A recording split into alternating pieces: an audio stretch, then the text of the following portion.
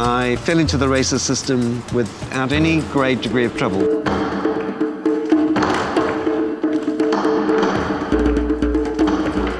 Can you forgive yourself right now? Can you lay it to rest? Somebody has to forgive me. I can't forgive myself.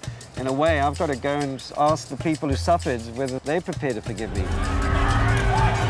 I was angry all the time, especially at white people. Yes. Me? Yes. I hated white people. I never ever liked whites. I had the desire for revenge. You neglected your responsibility.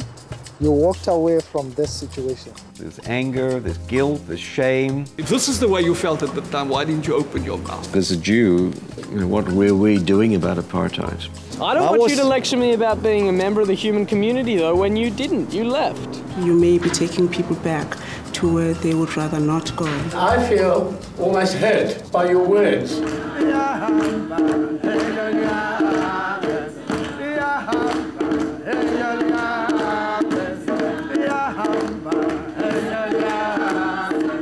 If we go on hating, taking our country, taking it down to the gutters. Do you believe in forgiveness? Yes, because I'm a Christian now. I do forgive, but I can never forget what had happened to us. What you need to discover on this trip is the courage to say that I am not a hero, and I couldn't have been. When God made Africa, how could he know that what he had made could hurt him so?